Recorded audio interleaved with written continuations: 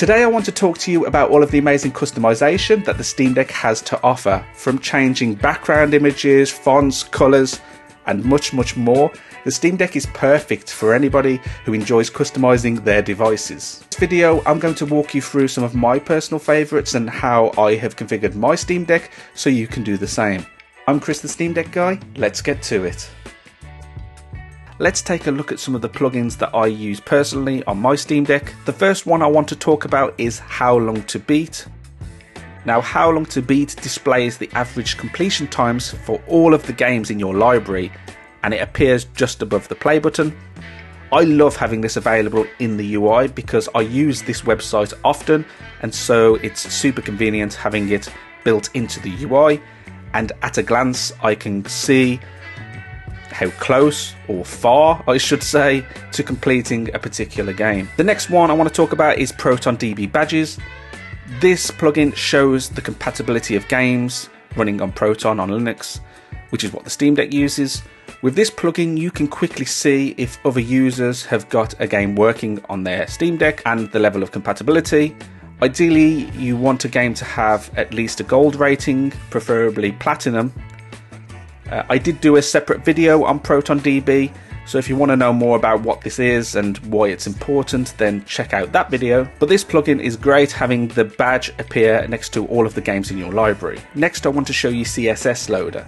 The Steam Deck UI is basically a web page in HTML, and CSS is used to control the look and feel of the page.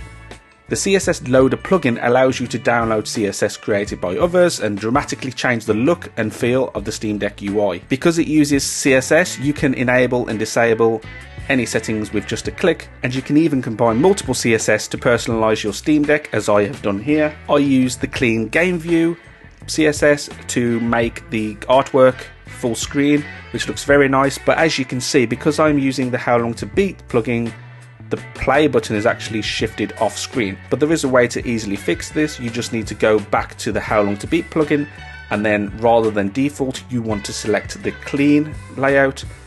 That is designed to work in parallel with the Clean Game View CSS. And as you can see, now we have the How Long to Beat information displayed on the right, and we get our nice full screen artwork, and it's starting to look really nice. Now if we back out of the game into the home menu, I can now show you the CSS I'm using to customize the home screen, which is the Switch-like home plugin, which is very popular and it resembles the look of the Nintendo Switch. I'm also using the static background plugin, which enables me to change my background to a custom artwork, and I'm actually using animated artwork, as you can see here. The thing to note is you can't use animated GIFs, you can use animated WebP files. So keep that in mind. Other themes that I've enabled, which are pretty popular, is the round plugin, which just rounds the edges off the games in the artwork. The outline theme changes the colours of the fonts. As you can see here, I have enabled a white and yellow theme, which matches my background and my branding for my channel. No QAM blur, I'll come back to that one. That's really useful. Faster transition animations, again as the name suggests, results in faster animation transitions when you move between games to menus. It just makes the UI a little more snappy. Centered game text on the home screen, that will just center the text above the game, which it's subtle but it just finishes my theme off nicely. And that's all of my CSS that I have enabled. Now it's worth noting I have quite a lot of CSS themes enabled, I have quite a lot of plugins enabled, but I haven't seen any impact to my Steam Deck performance.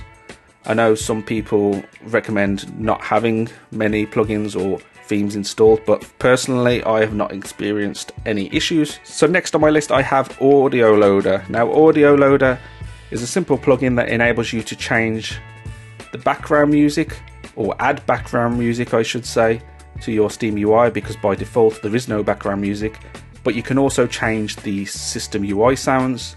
And there are a lot of packs and themes created by the community that you can download in just a few seconds. I've had a play around with this. I like using the PlayStation Vita background music, and currently I have Breath of the Wild sounds just for fun, although it can get annoying with a lot of the beeping and sounds. A very popular one is Animation Changer. You'll see a lot of people have customized their boot screens. This is how they do that with the Animation Changer.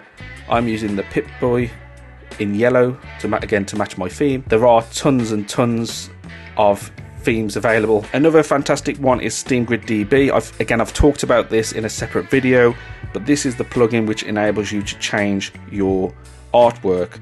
And what I didn't talk about in that video is you can actually have animated artwork, which looks really nice. So as you can see, if I go into control, so we have an animated artwork here on the home screen, but you can even have animated artwork here. And as I have changed the look of this page with CSS, so I have the full screen artwork, I have how long to beat information and ProtonDB badges, this looks night and day compared to the original version. To change the artwork, you just go to settings and then change artwork, and then you can change all of your artwork from here. It's worth noting not all games will have animated artwork, but the popular titles will, such as Control and Hades has some nice animated artwork. A popular plugin is vibrantDeck, which enables you to increase the color saturation of the Steam Deck, which makes a big difference to my eyes at least. If you are using vibrantDeck, then a tip I have is to install the No QAM blur theme from CSS Loader. This will remove the blur that's applied when you have the quick menu open.